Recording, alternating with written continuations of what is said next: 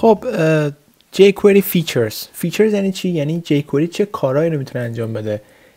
نمایش بدیم که features یعنی نمایش دادن، یعنی jQuery capable هست که چه کار رو انجام بده، قادر هست چه کار رو انجام بده. jQuery 8 کار میتونه واسه ما انجام بده. میام اینا رو با هم دیگه مرور میکنیم و این پرزنتیشن رو من سعی کردم فارسی بنویسم، به شما نشون بدم که چرا من فارسی نمی‌نویسم پرزنتیشن رو، به خاطر اینکه واقعا بفهمید زبان کامپیوتر رو با فارسی اگر بفهمید واقعا قاطی میکنید، یعنی طوری نیست که بفهمید. مخصوصا اون دوتا فیچرهای آخری که من فارسی نوشتم و حالا به شما به صورت انگلیسی ترجمه میکنم که میدونم که انگلیسی بهتر میفهمید تا فارسی. به خاطر اونه که من سعی میکنم پرزنتیشن رو به صورت انگلیسی بنویسم. فانکشن اول بهش میگن کور فانکشنالیتی. کور فانکشنالیتی اگه ما بخوام به فارسی ترجمه کنیم یعنی عملکردهای درونی.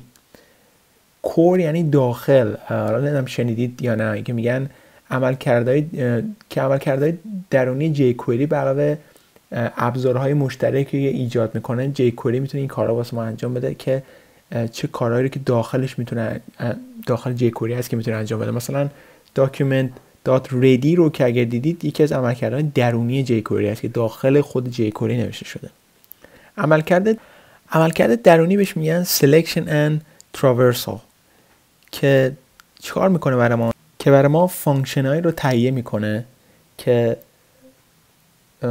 محتوا رو پیدا بکنه و به همراه هم محتوا دنبالش نویگیت بکنه. حالا من اینجا نوشتم گشتن، منظورم همون نویگیت بود، ولی کلمه ای که بهتر از نویگیت میتونید تو فارسی واسش پیدا بکنید من پیدا نکردم. که چیکار میکنه؟ واسه ما فانکشنایی رو پیدا میکنه که داخل محتوای درونی که بهش میگن دام پیدا میکنه و داخلش میگرده واسه ما پیدا میکنه. این یکی از کاربردهای jQuery. کاربرد سوم بهش میگن manipulating and CSS، یعنی دستکاری کردن و کار کردن با CSS که برای ما دوباره فانکشنایی رو تهیه میکنه که با ادیت و چنج کردن صفحه کار میکنه و همینطور با CSS کار میکنه، مثل پوزیشنینگ که این کارا رو هم واسه ما jQuery انجام میده که اگر با CSS ترکیبش کنید خیلی حالت قوی رو به خودش میگیره. فانکشن چهارم به نام events هست که چیکار میکنه؟ کار کردن رو آسون میکنه با ایونت های دام. رویداد منظورم ایونت هست. باز هم میگم اگه رویداد اینجا نوشتم میبینید که متوجه شاید نشید، ولی ایونت همون رویداده. و چیکار میکنه؟ تهیه میکنه کمک های مشترکی برای این رویداد، یعنی common help و تهیه کردن کمک های مشترک این رویداد میگن common help. فانکشن بعدی به نام effects هست که اینجاست که jQuery برای ما معنی پیدا میکنه که وقتی به افکت ها میرسه چیکار میکنه؟ فانکشنایی رو داخل خودش داره که به ساخت انیمیشن و افکت و یا مثلا مخفی کردن یا نمایش کردن یا حرکت دادن اجزاها یا المنت ها به کار میره. خب این بهش میگن افکت ها و انیمیشن ها که توی CSS3 هم هست. کاری که شما خیلیاتون با فیلم دیدید میتونید انجام بدید، jQuery هم واسه وب انجام میده. مثلا ادیت کردن، این ور بردن، موو دادن، این کارها رو واسه ما اینجا انجام میده. فانکشن ششم ایجکس هست که این چیکار میکنه؟ واسه ما ابزارهایی رو تهیه میکنه که کار با ایجکس رو آسون بکنه، مثل لود کردن محتوا از صفحه و سر کار داشتن با اطلاعات جیسون. جیسون یه کتابخونه جاوا اسکریپت هستش که واسه ایجکس کار میکنه. خیلیاتون اگر بدونید که الان دیگه ایجکس همون jQuery قاطی شده، دیگه خیلی ایجکس رو قدیمی میدونن، بخاطر اینکه jQuery این عملکرد رو خیلی آسون کرد. و فانکشن بعدی یوزر اینترفیس هست که بسته‌های نرم افزاری یا پلاگین. ببین اینجا من بسته‌های نرم افزاری منظورم پلاگین بوده. باز اگر پلاگین ها رو میفهمید چیه ولی بسته‌های نرم افزاری نمیفهمید چیه، همون پلاگین یعنی بسته‌های نرم افزاری. به خاطر اون من زیاد فارسی نمی‌نویسم اینجا، که بسته‌های نرم افزاری مثل پلاگین رو تهیه میکنه و وصل‌های مشترک. وصل‌ها منظورم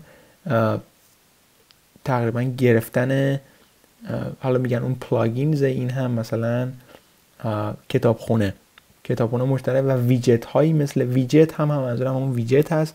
ویجت اگر بزنید دیکشنری میشه فلان یا چیز، ولی معنی نداره. ویجت معنی تمام اون بسته‌های نرم افزاری که به شما میده، مثل اسلایدر، مثل کنترل، مثل پروگرس بار مثل دیدید که مثلا یه نرم افزاری دارید چیز میکنید، اینستال میکنید، یه باری اون بالا به شما میده مثلا 90% تا یه ذره مونده به آخر پر شده، به اون میگم پروگرس بار، مثل اکوردیون و غیره. و فانکشن و عملکردی که فیچری بعدی هم اسمش از اکستنسیبیلیتی که چیکار میکنه؟ ترکیب jQuery رو فعال میکنه با بسته‌های با پلاگین ها و بالا بردن کاربردهای jQuery که کتابخونه اصلی هم هست. مثلا شما یه jQuery داریم، ما اکستنسیبیلیتی چیکار میکنه؟ دیدید که ما اونجا یه دونه دوتا تو نت میز دیدید که ما یه دونه دوتا کتابخونه jQuery نداره. اولیش کتابخونه jQueryه، بعدی ها بسته‌های نرم افزاری پلاگینه. مثلا یه کاربری میخواد تاریخ رو به صورت دیت نشون، مثلا به صورت تقویم نشون بده، اون میره مثلا یه بسته نرم افزاری دانلود میکنه به نام دیت و بعد اون رو نشون میده.